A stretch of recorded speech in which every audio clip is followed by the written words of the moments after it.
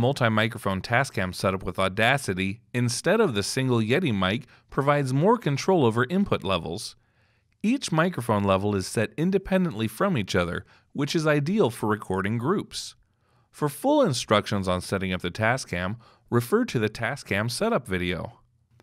Before starting Audacity, make sure all microphones are plugged into the Tascam and the Tascam is connected to the computer. Then, from the top menu bar, navigate to Go and select Applications. Double-click Audacity to launch it. Click the mic input drop-down and select Tascam, which is labeled US 4x4. If it isn't an option, close the program by navigating to Audacity and select Quit. Then, replug in the Tascam and launch Audacity again. If problems continue, restart the computer. Click the Channels drop-down and select the number of microphones being used. Click the Record button. New tracks will begin recording and display in the timeline. The ideal volume level is between -12 and -6 decibels. Adjust the mic volume knobs on the Tascam as well as the recording volume slider in Audacity to set the level. Each presenter should speak into their mics individually. When done recording, click the Stop button.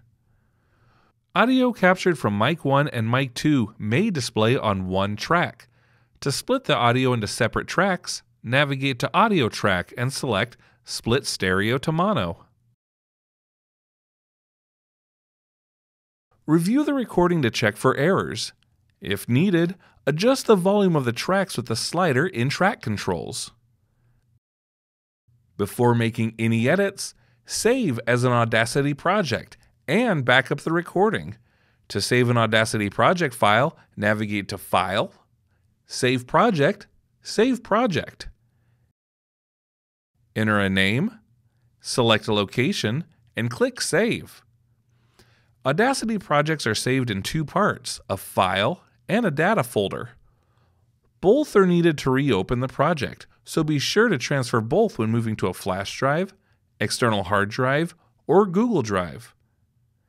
Next, to save a backup recording of the unedited raw audio, navigate to File, Export, Export Audio. Enter a name, select a location, and select MP3 or WAV as the file type. Click Save. Click OK on any pop-ups that appear, and an audio file will be generated.